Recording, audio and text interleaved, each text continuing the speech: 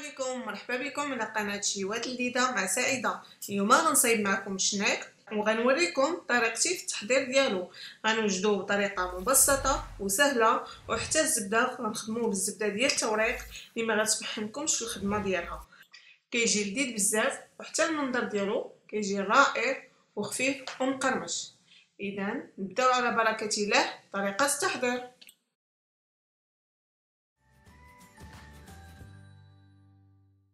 بالنسبه للمقادير غادي نحتاجو معلقه صغيره من الملح، ملعقه كبيره من خميرة العجين، ملعقتين ونصف من السكر سنيده، بيضه كامله. غنحتاجو 250 غرام من الزبده ديال التوريق، جوج ملاعق ديال زيت المائده، و500 غرام من دقيق الفورس. كناخدو البول فاش غنعجنوه اولا قصريه الا كنتو تعجنوه بيديكم. كنوضعو فيها خميره ملعقه كبيره وملعقه صغيره من الملح، ملعقتين ونصف من السكر سنيده،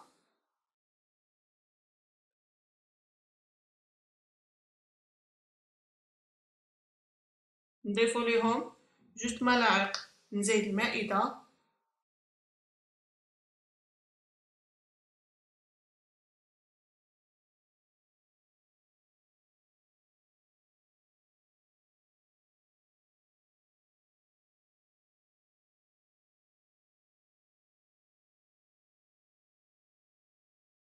كنضيفو عليهم بيضه،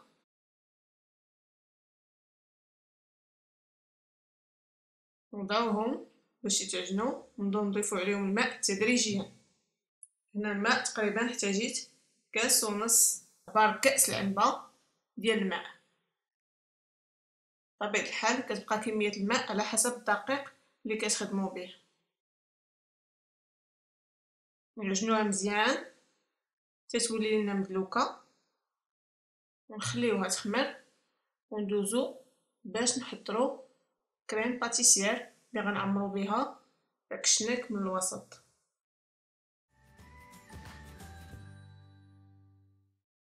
بالنسبه لكريم باتيسيير غنحتاجو ليها نصف لتر من الحليب، كيس من سكر الفاني، جوج ملاعق من النشا كبارين، جوج بيضات كاملين، وثلاث ملاعق من السكر سنيده. بطبيعه الحال الحلاوه كتبقى على حسب الذوق ديالكم. كناخدو كاسرول كنوضعو فيه داك الحليب، نضيفو ليه كميه من السكر سنيده وكميه اخرى كنحتفظ بها حيت مازال غندورها هي والبيض. في اناء كنوضعو جوج بيضات وسكر فاني والكميه اللي بقات لينا ديال السكر سنيده ودقيق النشا ايضا.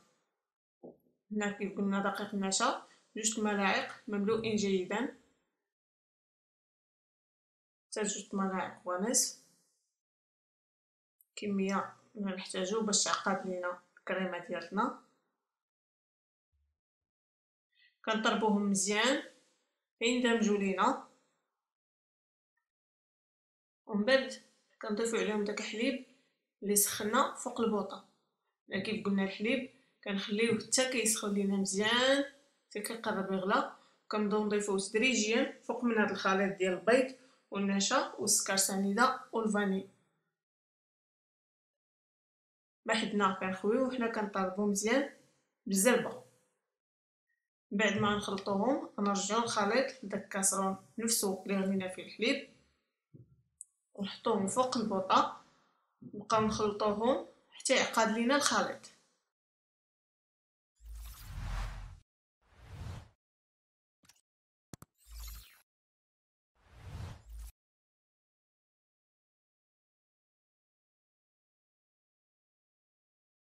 نستمروا الخلط ديالهم بدون توقف باش ما تحرقش لينا الكريمه من التحت وما تكورش لينا.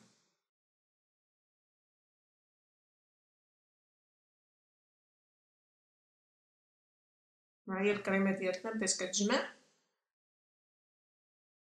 كتجي على هذا الشكل من ورا ما كطيب. كنضيفوا ليها ملعقه من الزبده في الاخير وكنخلطوها. بطبيعه الحال تقدروا ما تضيفوش ليها الزبده، هذه كتبقى كاضافه باش ما تشكلش لينا ديك القشره من الفوق.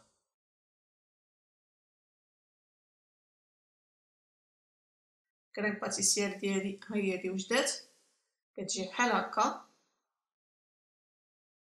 دابا غنحطوها في اناء باش تبرد لينا، تبدا تدفى شويه. غنغطيوها بالسلوفان للفوق باش ما تشكلش لينا فيها ديك القشره وما تقصحش.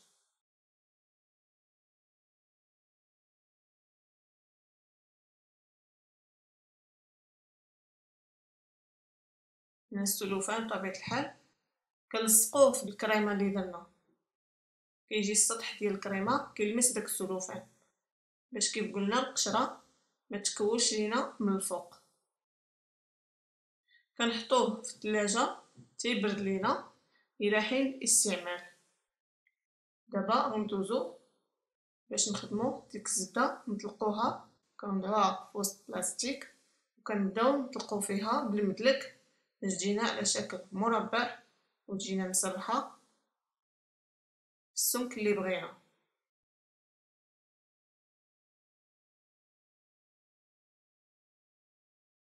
بعد ما كنطلقوها كنحطوها في المجمد باش تجمع راسها شويه، وندوزو باش نوجدو العجين ديالنا من بعد ما اختمر.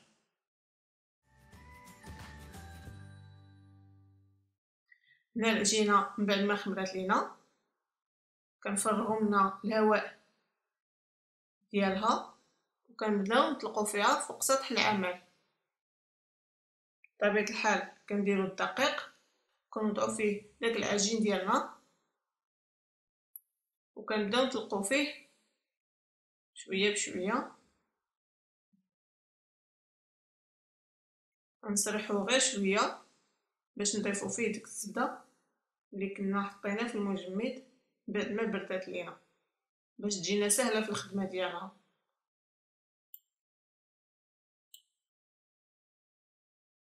هنا كنسرحوها تقريبا على شكل مستطيل.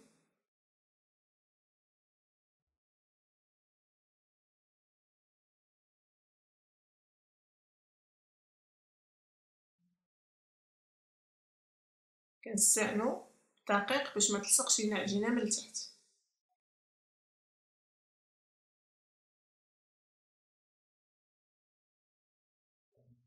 دابا كناخدو ديك الزبده بعد ما خرجنا كيف قلنا من المجمد، كنضعوها في الوسط ديال العجين تقريبا تكون قريبه من جانب من الجوانب ديال العجين، يعني ماشي في الوسط كاع، كتجي جهه كبر من جهه.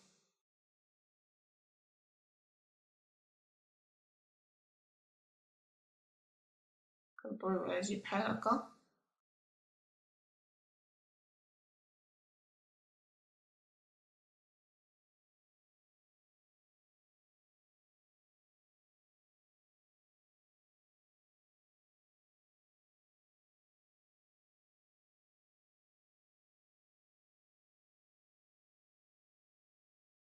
من بعد نبداو نطلقو فيها بالمدلك، نسرحوها على شكل طولي حتى تطلق لينا مزيان، عاد باش نبداو نطويو فيها.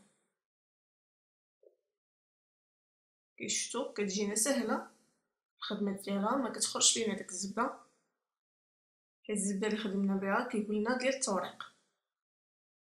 الزبده الاخرى اللي كتكون فيها نسبه دهنيات بزاف كتجي صعيبه في التوريق ديالها، كل شويه تحط العجين في الثلاجه. طبيعه الحال ان اللذه ديال الزبده الحيوانيه ماشي هي نفس اللذه ديال الزبده ديال التوريق، يعني كاين شويه ديال الاختلاف، البنه كتختلف.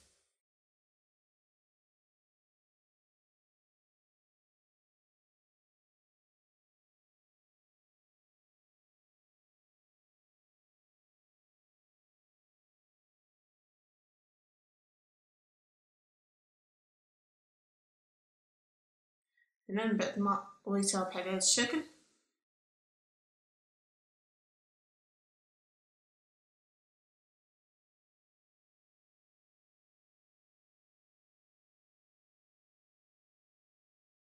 نعاود نطلقها بحال هكا.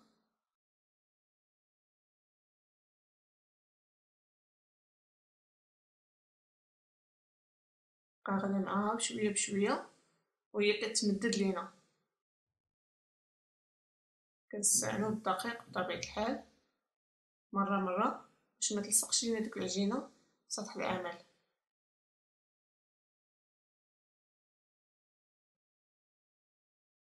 نديرو المره الاخيره كنطويوها من الجوانب بجوج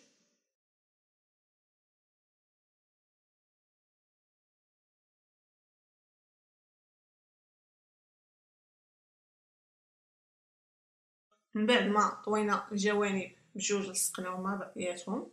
دابا غنطلقوها بالمدلك. بطبيعه الحال مره خصنا نشوفو سطح العمل واش غتلصق لينا فيه العجينه او لا. الا كانت مازال محتاجه للدقيق خصنا نزيدوه. دابا غنطلقوا العجينه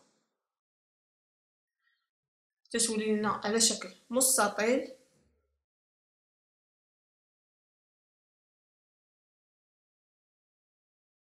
ودابا غنبقى نقطعها. كيشفتوا السمك ديالها كيجي رقيق شويه، كناخذوا بالاعتبار انها مازال غتختمر.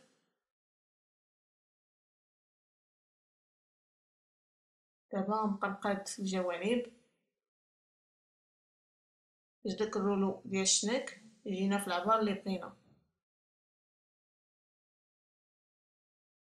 من بعد ما كنحيدو الهامش غناخدو ديك الكريم باتيسيير اللي فايت لينا وجدنا من بعد ما بردات لينا،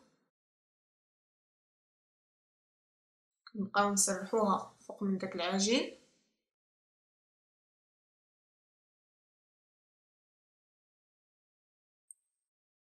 حتى كنلبسوها كامله بديك الكريمه.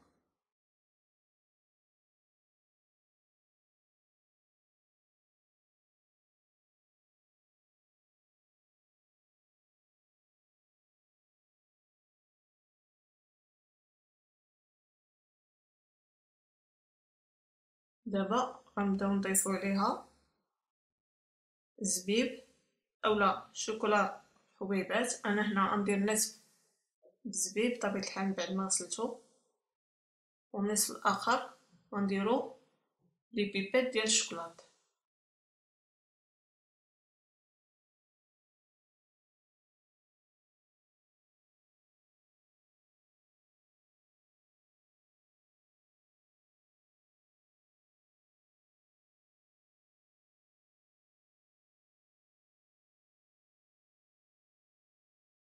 دابا كنديرو النصف الثاني حبيبات ديال الشوكولا.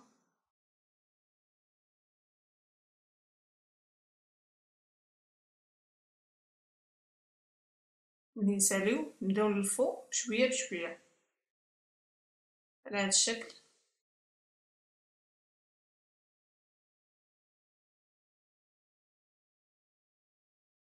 نتوما الرولو اللي غديرو بطبيعه الحال على حسب العرض ديال الشنيك كيفاش بغيتو يكون لكم، واش بغيتو تصايبوا شنيك يكون كبير اولا صغير. انا هنا كنصايبو متوسط، ما كيعجبنيش داك الكبير بزاف. يعني الا بغيتو كبير بزاف الرولو تحاولوا تعرضوه شويه. هنا من بعد ما طويتها دابا غناخد خيط وغنبدا نقطع فيها على هذا الشكل. كنعرفوا الخيط سهل في التقطيع ديالو اكثر من السكين، حيت السكين كيبدا تماس لينا ديك العجينه. هانتوما كتشوفوا العجينه كتجي مرقه من الداخل. انا قطعتها في هذا القدر ومازال غتنفخ ليا. نتوما طبيعه الحال الا بغيتوه كبر من هكا كيف قلت لكم تقدروا ديروا داك الرولو ديال العجين عرض من هكا. يعني ملي تكونوا كتورقوا فيه ما ديروش على شكل مستطيل بل ديروه على شكل مربع.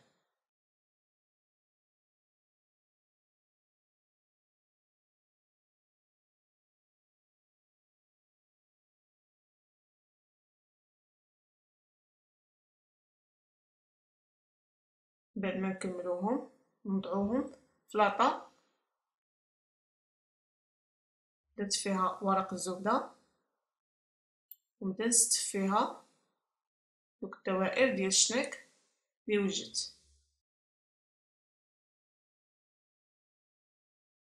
بعد ما كنكملهم كنحطوهم يخمروا عاد باش ندوزو باش ندهنوهم بالبيض. ها هما بعد ما بداو كيختمروا لينا دابا غنبداو ندهنوهم بالبيض مخفوق مع شويه ديال الحليب قطرات من الخل.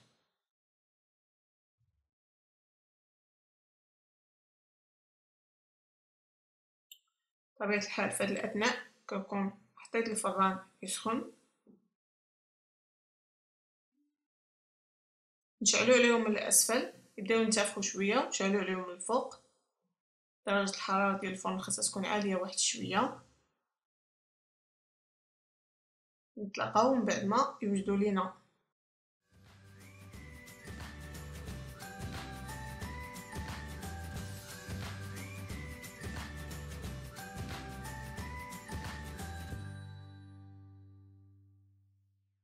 الشنيك ديالنا كيف كتشوفوا ها هو وجد بعد ما طاب، كيجي محمر مذهب حتى القوام ديالو من الداخل كيجي مورق وخفيف بزاف وكيخرج بكميه كثيره. يعني هاد الكميه اللي حطيت معكم يعني غير باش نقدمو راه كيخرج كميه كثيره بزاف ووفيره. كيف شفتوا حضرناه بطريقه سهله واكيد الا جربتوه غينال الاعجاب ديالكم وتبقاو تعاودوا شحال من مره تصايبوه بهذه الطريقه. جربوه ما ترددوش، انا اكيده انه غينال الاعجاب ديالكم. خليتكم على خير والى وصفه اخرى ان شاء الله، والسلام عليكم.